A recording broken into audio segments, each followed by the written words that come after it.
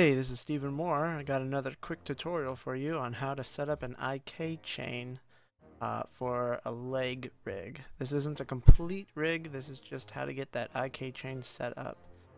So, first thing you're going to want to do is hit Shift C to center your 3D cursor on the very middle of your scene, back to 0, 0, 0 on the XYZ axes.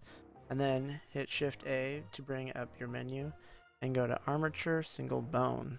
Then you're going to want to hit 1 on your numpad and 5 to go into orthographic.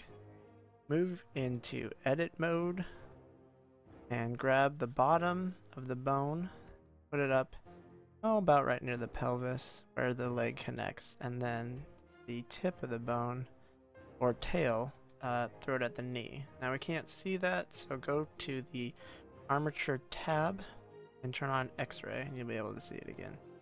Now select the tail end of that first bone, hold down Control and click on the ankle and then click on the toe. Now hit 3 on your numpad and then you're going to want to hit Z if your character is like mine and you have the arm in the way, to bring up the wireframe. And now I've selected the top of the bone and I'm just going to make sure it's right in the thigh, and then the knee, and then the ankle and the toe. Hit Z again and you can move your camera to make sure that it's all placed correctly.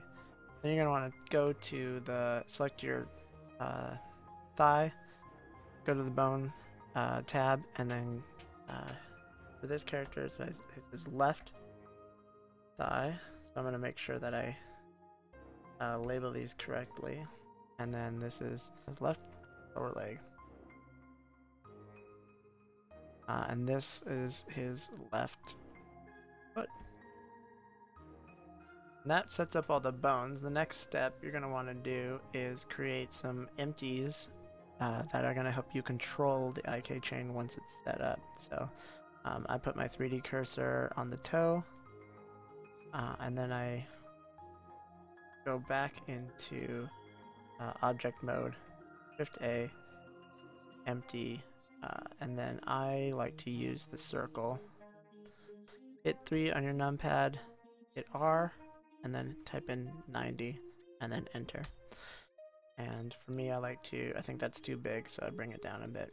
That way it's an easy handhold later, and it's red on the position. Then I select the knee in perspective mode, and then hit 3 again and bring it out. That will place it in front of the knee and out into space, and this will help the IK chain know which angles it should be pivoting at. So back to object mode and then another empty, and this time I like to use the sphere. I think it's a little big, so I'm going to shrink it down, and I'm going to name this one the left knee IK, and this foot one is going to be left foot IK.